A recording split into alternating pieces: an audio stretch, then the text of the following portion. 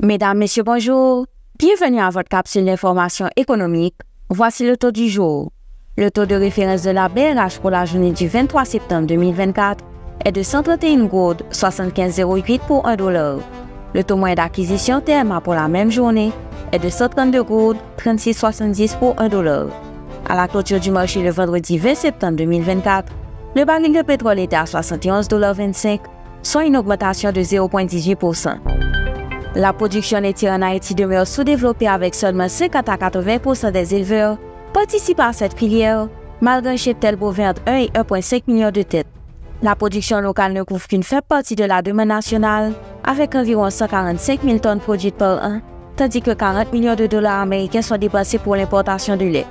Cependant, des opportunités existent, notamment dans la transformation et la commercialisation de produits laitiers dérivés, tels que des initiatives comme lait à gogo, qui favorisent l'émergence d'une chaîne locale, informe le magazine d'Haïti. Le Guyana progresse vers la création de référentiels de données sur le pétrole et le gaz pour améliorer la transparence et l'accès aux informations du secteur énergétique. Cette initiative vise à centraliser les données liées aux contrats, aux licences et aux activités d'exploration. Elle s'inscrit dans un contexte de gestion plus efficace des ressources naturelles en pleine expansion dans le pays. Le référentiel pourrait renforcer la surveillance et favoriser les investissements. Fin de la rubrique ProFin Info. Merci de votre écoute. À demain. ProFin Info, une courtoisie de ProFin. Pour des mecs amis,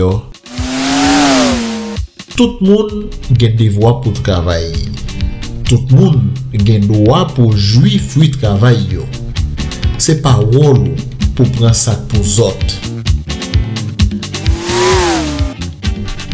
Un petit message et station Go.